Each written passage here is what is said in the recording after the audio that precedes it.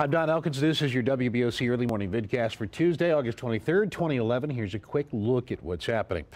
Well, take a look at this video from Chopper 16 showing rescue crews in Worcester County trying to get that truck out of the water. They want to know exactly why it ended up in the Assawoman Bay.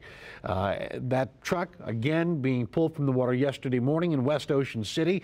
The pickup went into the drink at the OC Fishing Center. The driver got rescued and did not get hurt. A tow truck had to yank that submerged vehicle out of the water again in Worcester County. Well, some water customers may have to pay more in Sussex County.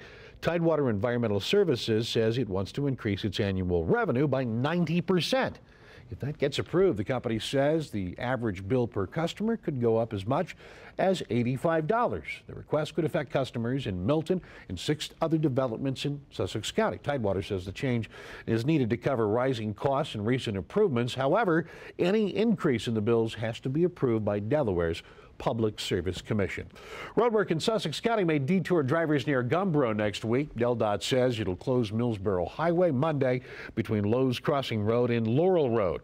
Crews will replace a crossroad pipe there and will post detours. People living along the road will still have access, and the road itself should reopen to general traffic September 3rd in Sussex County. That's all for us. Thanks for joining us online, and have a great Tuesday.